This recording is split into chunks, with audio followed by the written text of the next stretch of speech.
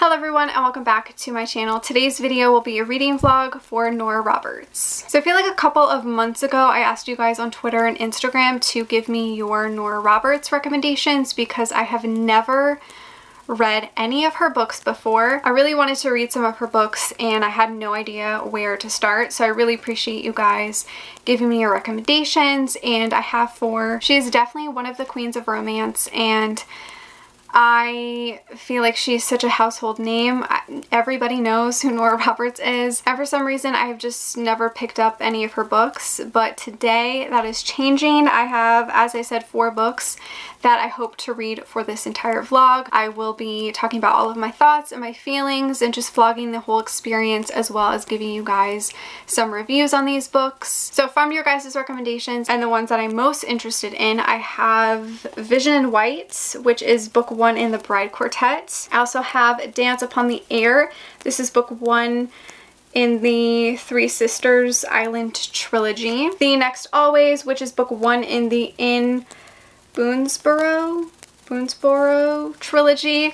And then the final one is Naked in Death, which is actually her pen name. J.D. Robb is her pen name, and I think she mainly writes this series under that name, or a lot of more mystery suspense romances, I think. These are the 4 that I have. I am definitely going to read Naked in Death, and then I think I'm also definitely going to read Vision in White. And out of these 2, I'm not sure yet.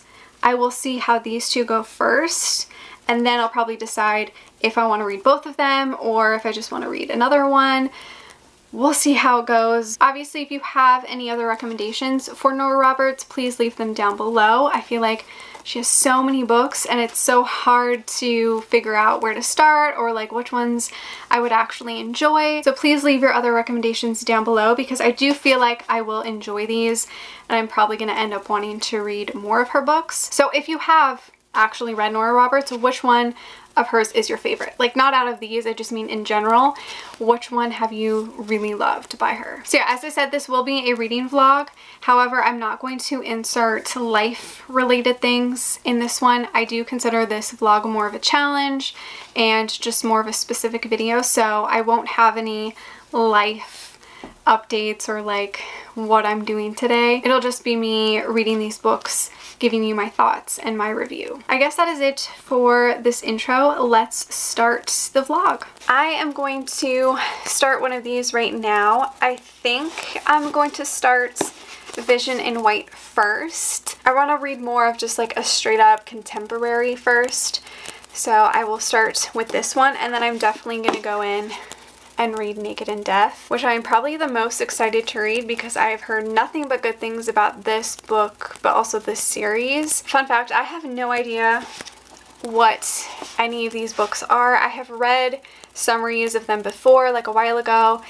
I forget, and I like to go into books knowing very little. This one I do know is like a mystery suspense, I think, and it follows like a detective and a criminal who fall in love, I do believe. But that's all I know about any of these books.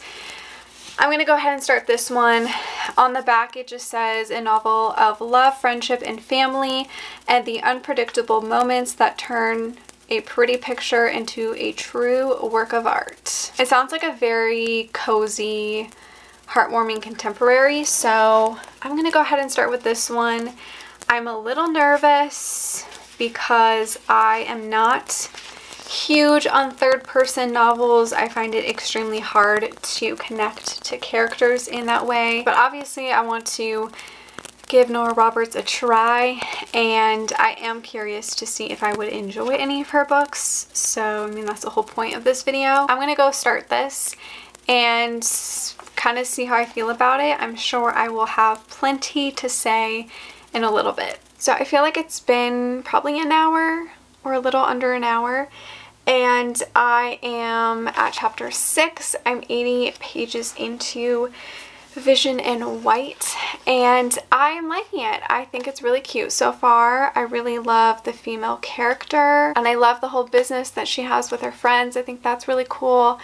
I am also liking the male character. He's a little geeky and shy, And yeah, so far I'm liking it. I'm also enjoying the writing. I definitely will finish this tonight. I'm also hoping to start and finish Naked in Death tonight as well. We'll see how tired I get. I had a very early morning, so I'm quite sleepy already. So far, I'm really enjoying it, and I think it's a really fun contemporary romance. I finished Vision in White, and I really liked it. It was really fun, it was really cute, and very sweet. I did tear up a couple of moments. Overall, it was a really good book. I don't really know what I'm gonna rate it yet. I kind of want to rate it a 4-star, but then I also am thinking about, am I going to remember it in a year? I will decide my reading at a later time. So this follows our female character who is a photographer, and she works with her 3 best friends, and they have like this wedding company business called Vows, I think, or Vow, and they basically like set up weddings and engagements and all that jazz. And our female character is the photographer, and Mackenzie, the female character, ends up falling in love with Carter, who used to have a major crush on her in high school, and he is now a teacher. He is very smart, very nerdy, definitely not really Mackenzie's type, but they end up falling in love, and it's really cute. I really loved Carter. He was very sweet. I loved his family. And I also really loved all the female characters in here. They were all really different. At some point, I do see myself continuing this series and reading about the other women, because I did find them quite fascinating, and I would like to see who they end up with. There was one part in here that really made me cry. It's when Parker goes to talk to Carter about Mackenzie, and they kind of have like this honest conversation, and at the end of the conversation, and on page 215, when Carter says, "I've been waiting for her most of my life, I can't give up on her," I cried. I was like, oh, he is so sweet. He is so sweet. Maybe I should give it 4 stars. I don't know, I'm gonna think about it, but I definitely liked this one for sure. Now I'm going to start Naked in Death, which I'm very excited about. I can't wait to dive into this one. I know it's a little bit of a darker read, but before I start this, I think I'm going to pick which one I'm going to read tomorrow. So I don't think I'm going to read both of these tomorrow. I am just going to pick one, just because I'm not in the greatest mood to read right now. And so I don't really want to force myself, essentially. So I'm going to end up only reading one of these. And I think I'm actually going to ask you guys on Instagram to vote which one. I think I'm going to put like a poll up, and you guys can vote for which one of these I should read. I mean, eventually I will obviously read the other one that doesn't get picked, but I just won't read it for this vlog. I feel like that's going to be really fun. So I'm actually going to post it right now so that it has all overnight to be voted on, and then that way in the morning I can go ahead and just start whichever one gets voted the most. I'm gonna go ahead and do the poll, and then I will probably go start this right away. I'm currently 161 pages into Naked in Death, and I am loving it. It is so good. I've been having a really hard time reading recently. I definitely knew I had to like kind of mix it up and try something else. And I'm loving this. This is so good. It's definitely going to be like a 4-star read. I've seen reviews about this series before, this first book. A lot of people had said it was very like a slow burn romance. I thought they meant like through the whole series it's very slow burn. And so I just thought like the romance wouldn't really go that far in this first book, but like it is, and I'm so happy. I'm so happy that there's like a very prominent romance in here, and also like a mystery element, and I am loving this. I love Eve. I think she's a very, very interesting female character. I am definitely going to continue this series at some point. I cannot wait to learn more about her. And I love Rourke. He is also a very fascinating man. I can't wait to learn more about them, but also about the mystery and the murder happening. Oh, and actually, let me see what so far has been voted the most for what I should read. I put up this Insta story about 3 hours ago. 62% voted for The Next Always and 38% voted for Dance Upon the Air.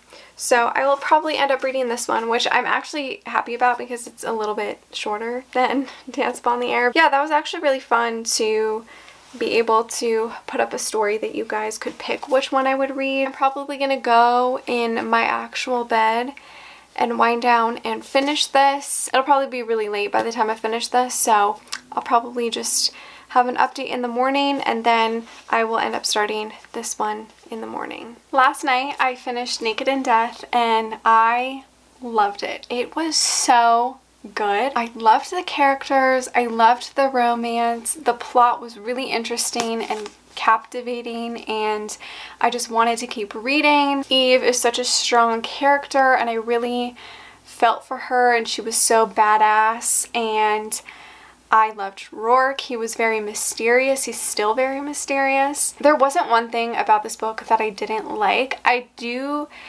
feel like the mystery element was a little predictable.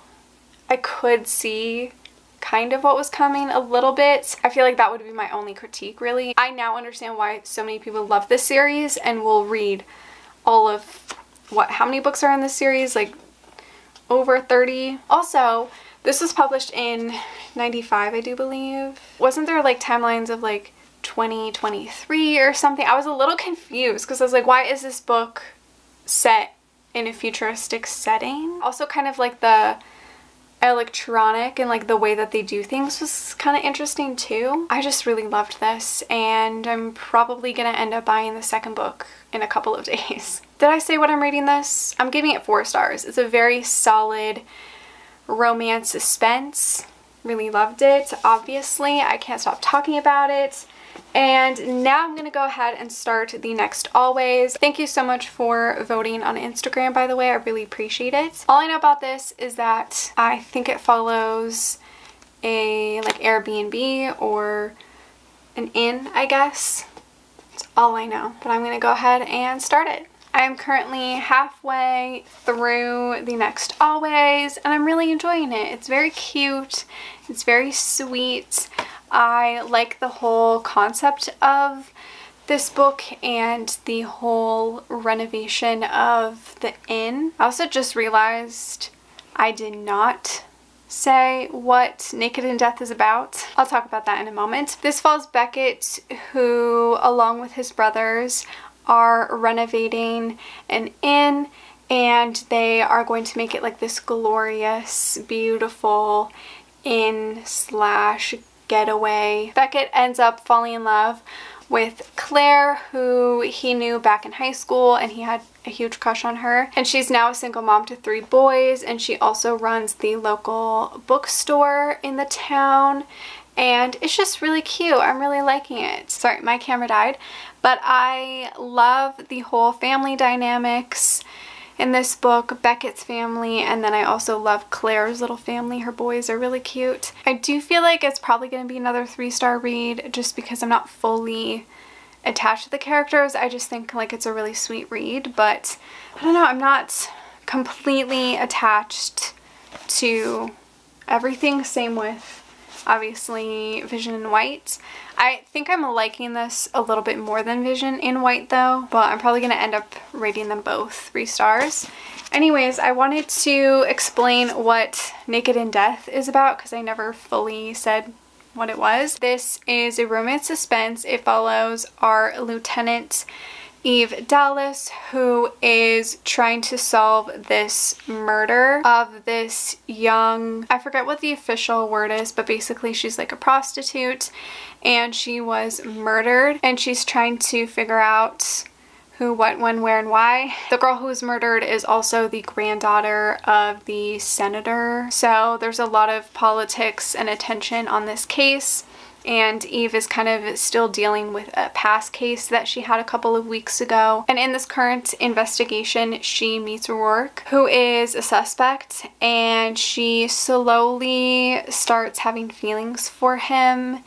and they kind of slowly fall in love, but obviously it could wreck her career because he's technically a suspect. Very, very good. I really loved it, and I feel like I've talked a lot about this already, but yeah. And I think I'm going to go ahead and finish the Next Always now. I just finished the Next Always, and I really liked it. It was very cute, very sweet, a heartwarming read with a little bit of a supernatural twist, kind of. I liked the characters, I liked the romance. I feel like I don't have much to say about it yet because I literally just finished it. I would say I think I liked this one more than Vision in White just because I did like the kids aspect. I thought they were really cute. There's something about kids in fiction that I really like when it comes to romance novels. They just like add a little bit more of adorableness and like innocence to the story. I don't know. The last couple pages were so cute. Oh, I loved that. Beckett talked to Harry. That was so cute. I loved that. Yeah, I'm definitely gonna sit on it a little bit more, and I'm sure I will have more thoughts about all of these books later. I'm now going to wrap up this vlog and wrap up all of my thoughts about these books. I feel like this vlog isn't the greatest, to be honest. I feel like I didn't really give a lot of thoughts, and I don't feel like I really went into detail about a lot of things. I tried to make this vlog a little bit spoiler free. I don't like to fully talk about the books. What if you guys haven't read them, and like what if you want to read them and then I just kind of spoiled everything. So I tried not to go super in depth, but then I also feel like kind of what's the point of this vlog if I don't? I don't know. I had a blast reading these books, and I found like a new favorite book, a new series I want to keep reading. I finally read Nora Roberts, which I'm very happy about, and I can see why people love her books. I can see why she's so popular. I can see why she's so successful, because even though these were a little bit more mediocre for me, I still liked them. I still liked the writing and the characters. I think they were great books in general. Obviously, this one was my favorite. Give it 4 stars. I just really loved Eve and Rourke, and I cannot wait to continue this series. I'm very excited. The Next Always, I'm giving 3 stars. It was very cute, very sweet, very heartwarming. I forgot to say that there's a room in here, like in the inn, that is inspired by Eve and Rourke, and I thought that was so cool. I was like, oh my god, there's like little ties in here. Very cute. I definitely liked the characters, and I do see myself at some point reading about the other brothers because I definitely liked their family and stuff. And then Vision in White, I am also giving 3 stars. I liked all the female characters, and I thought the male interest was very sweet, definitely very different from a lot of other romances I read. I'm not racing to go pick it up, but I could see myself eventually reading the whole series. I also really just enjoy the romances in these books. I think Nora Roberts writes very strong and good romances. You know, like even though I didn't love these two as much as Naked in Death, I still liked the romance aspects, and I feel like they were really well done. And each of these books were similar in ways, but also yet so different. Specifically like these two, like yes, they were both contemporaries, but they were still different. And like I didn't feel like the characters were similar or that it was kind of the same thing. You know how some authors you can read and you feel like they just write the same thing over and over again?